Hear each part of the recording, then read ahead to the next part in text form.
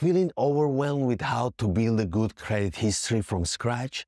Whether you were born in the United States or emigrated here, building a solid credit history requires you to take on specific credit building journey. For immigrants, it is important to know that even if you have a credit profile in your home country, unfortunately, U.S. financial institutions do not accept your foreign credit history. However, the good news is that building a credit history in the U.S. is not as complicated as it might seem. In today's video, I will give you 5 easy and actionable tips to build an outstanding credit history and share this journey with you from my perspective. Not only as an immigrant who has built his good credit history from zero, but also from the viewpoint of an ex-banker with over a decade of experience helping countless clients build and in many cases rebuild their credit. Hello, I'm Ohan Kaikchan, also known as Ohan the Money Doctor. If this is your first time on this channel, thank you for stopping by. If you are a returning subscriber, welcome back. I'm a doctor of economics and a certified financial planner professional with over 20 years of financial industry experience. This YouTube channel is about simplifying personal finance, saving, investing, building wealth, and self-development. I understand. We all want everything to happen fast. We want to see tangible success in a relatively short amount of time. However, it is crucial to remember that building a good credit history requires patience and long-term commitment. I've always compared the process of building credit to losing weight. In essence, both require time. Consistency is key in both scenarios. However, I think building credit is easier than losing weight. Now, let's dive into 5 actionable tips that will help you build your credit history. Tip number 1 to build an outstanding credit history: become an authorized user on an existing credit card. One of the quickest and easiest ways to start building credit is by becoming an authorized user on a credit card belonging to someone with an excellent credit history. I understand that it can be challenging to ask a friend or family member for such a favor, especially when it involves finances. However, if you have a closer relationship with someone who has an excellent, or shall I say exceptional credit history, and you both feel comfortable discussing your need to build credit history, you can ask them to add you as an authorized user on 1 or 2 of their existing credit cards. Also, you can ask someone with excellent credit to co-sign a loan you are applying for, such as a car loan. The idea in both situations, being an authorized user or having a co-signer on a loan, is to boost or jumpstart your credit building journey. While being an authorized user is a rapid path to establishing a credit history, remember that not all credit card companies report the activity of authorized users to credit reporting agencies. To avoid wasting your and the card owner's time and efforts, ensure that the credit card company reports information for authorized users before proceeding. Being an authorized user or having a co-signer on a loan and making timely payments will benefit your credit building journey. Also, bear in mind that as an authorized user, you have the privilege to make purchases on credit card. Should you become late or delinquent with your payments, the responsibility falls on the original credit card owner. Therefore, it is crucial to manage this responsibility with care. They have placed their trust in you. I have potentially taken advantage of these tips to build my wife's credit history when she first arrived in the US. I know countless instances involving family members, friends, and clients who have jump-started their credit building journey this way. Tip number 2, open a secured credit card. This is the second most straightforward method to start building your credit. Now let me explain how this works.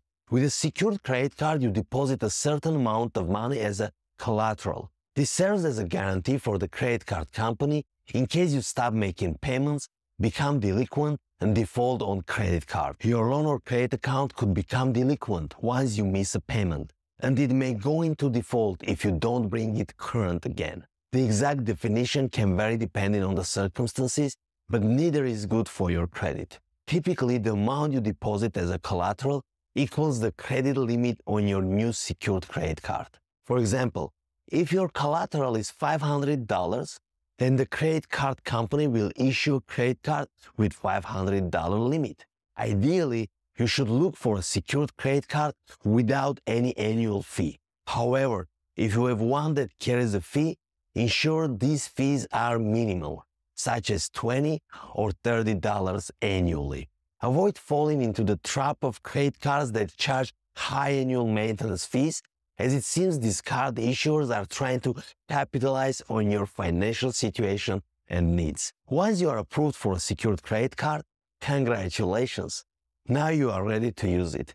But remember, the primary goal of obtaining this card is to build a positive credit history. So it is crucial that your spending is both reasonable and responsible. What I mean by that is to aim to spend no more than 30% of your available credit limit and pay off the entire balance every month. If you carry a balance from month to month, the credit card company will charge interest, effectively making you pay to use your own money.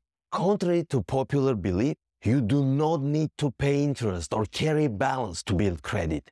The goal is for a credit card company to report your timely payments to the credit bureaus. After a certain period of maintaining good standing with your secured credit card, the credit card company may upgrade you to a regular unsecured credit card and return your initial collateral deposit. One important note, do not assume that because you have collateral for your secured card, the credit card company can use this collateral to cover your payments. That's not how it works. The company wants to see you manage your payments on your own. You can choose to make manual payments each month or set up automatic payments online to ensure they are done on time. Understanding how secured credit card works is simpler if you think of it as regular unsecured credit card without any collateral. Again, the issuer will not use your deposit to make payments on your behalf. Treat your secured credit card as you would a regular credit card and pay it off as you would with a regular credit card. The Capital One Platinum secured credit card and the Discover It secured credit card are among the most popular options for building or rebuilding credit. Before we dive into tip number 3, if you are finding value in this video, hit a thumbs up and share it with your family and friends who could also benefit. Plus, make sure you stick around till the end, because in tip number 5, I will reveal a mind-blowing technique that many don't know about, which can significantly help you build your credit. And guess what? It doesn't involve banks or credit cards at all. But for now, tip number 3. Apply for a credit card specifically designed for building credit. This is not a secured credit card. Instead, it is a credit card specifically designed for customers who want to establish a credit history. If you have an existing and established relationship with your bank or credit union, you should ask about any programs they offer to support their customers in building a credit history. Many financial institutions provide low-limit credit cards with fewer requirements for approval, specifically designed to aid their clients in building a credit history. Whether you obtain an unsecured or secured credit card, it is important not to spend money merely for sake of building credit. Instead, stick to your budget and make only necessary purchases. Now, tip number 4. Take a credit builder loan. Credit builder loans differ from secured credit cards in several key ways. A credit builder loan is an installment account, while a secured credit card, or pretty much any credit card, operates as a revolving account. Having a mix of credit types can positively impact your credit score, making it beneficial to maintain a variety of credit products in good standing. You might wonder, what's the difference between installment and revolving accounts?